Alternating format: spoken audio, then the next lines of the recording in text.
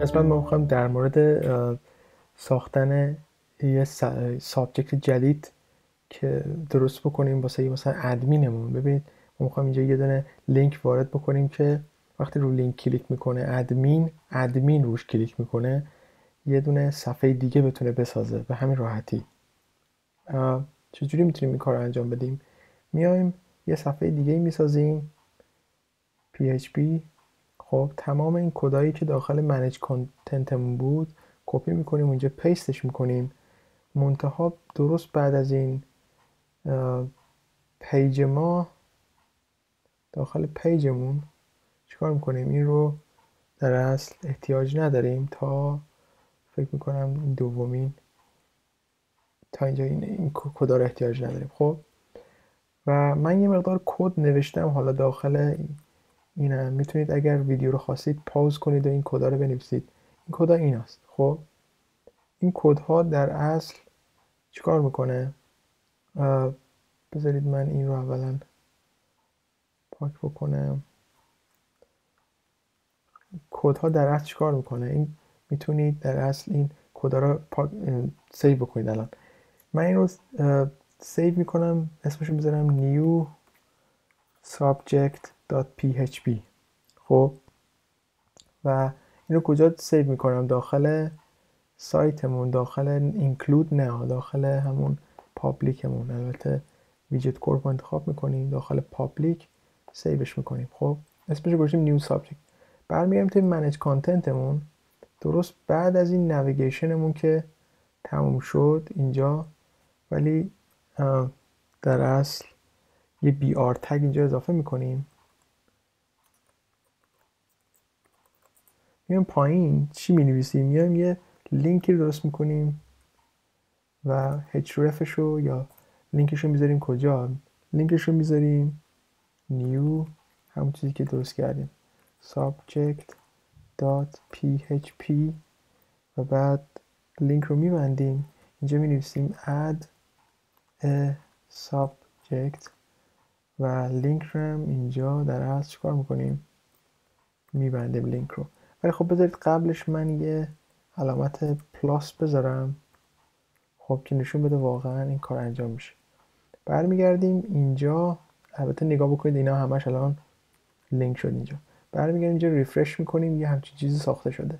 کلیک میکنیم روش، یه همچین چیزی میاد اینجا. خب البته این رو سیو نکردم هنوز، بذارید این رو سیو بکنم، ریفرش بکنم.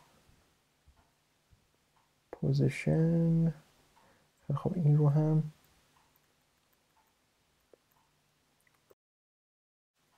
سیو میکنیم اینجا و ریفرش میزنیم. خب الان این کدایی هستش که ما واسه فرممون نوشتیم. یه فرم درست کردیم دیگه، درسته؟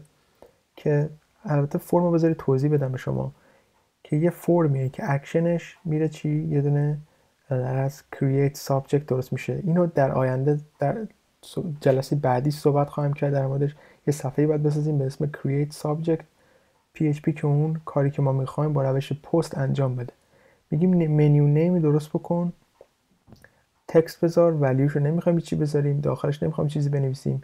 یه پوزیشن درست بکن و یه آپشنی داخلش بذار، آپشن 1 که حالا پوزیشن ما این هستش. میبینید که یه رادیو باتون داریم ولی خب ما اینجا یه دونه بیشتر ولیو نداریم که اون 1 هستش. خب من میخوام چیکار بکنم اینجا و بقیه هم نگاه بکنید. اول اینکه قبل از اینکه توضیح بدم یه رادیو باتون داریم و create subject کنسل میکنیم، برمیگردیم اینجا، اد میکنیم، برمیگردیم اینجا.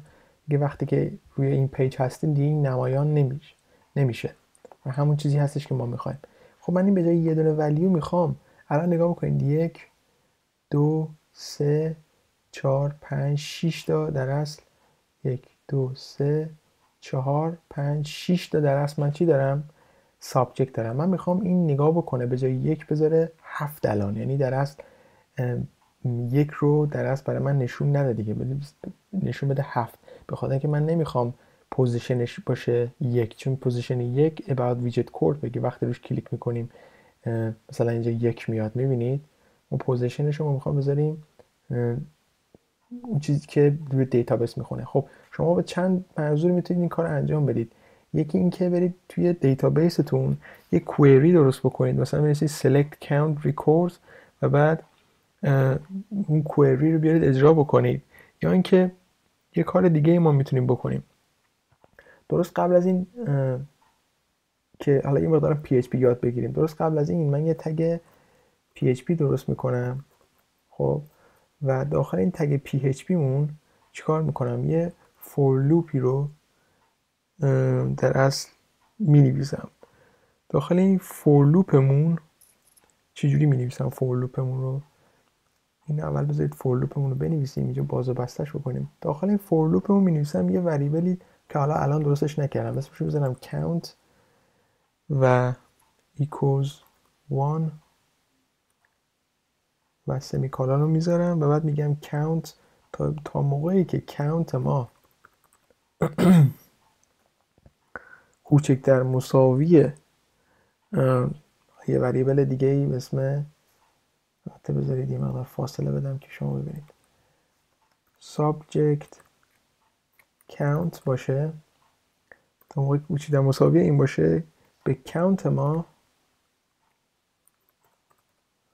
پلاس پلاس یه دونه اضافه بکن و این داخلش این چیکار میکنیم؟ این رو آپشن رو کات میکنیم، برمیداریم میاریم میندازیمش اینجا و همین راحتی. خب و خب من به جای این یک که الان اینجا چون داخل PHP هستم یه اکو باید قبلش بنویسم و این رو داخل چیز قرار بدم، کوتیشن و سمیکالون آخرش بذارم.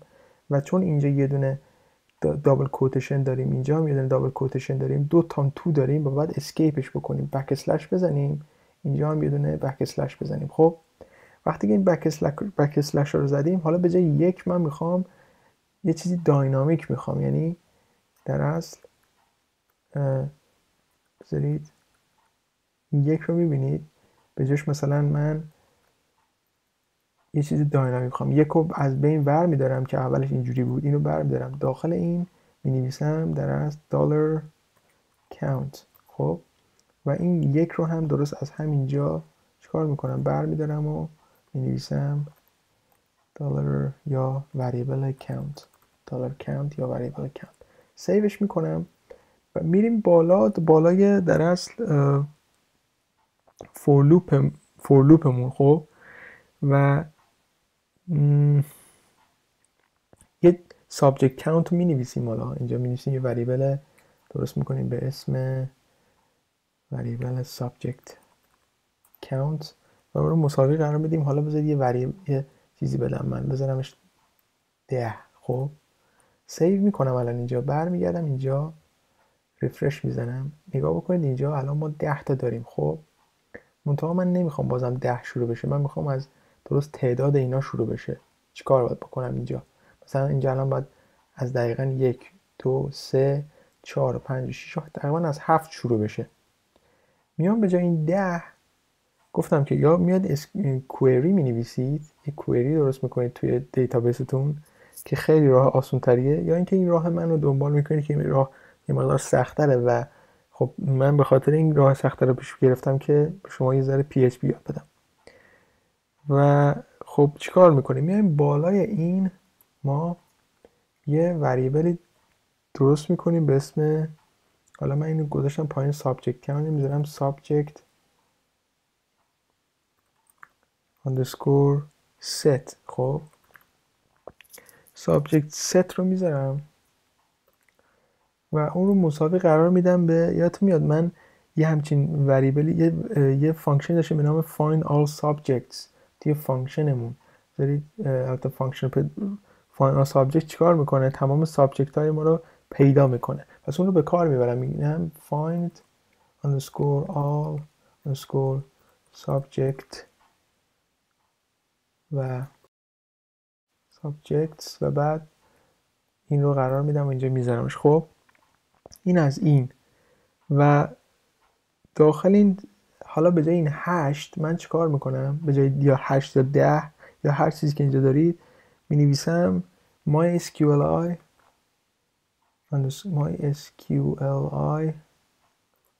خب underscore num underscore row.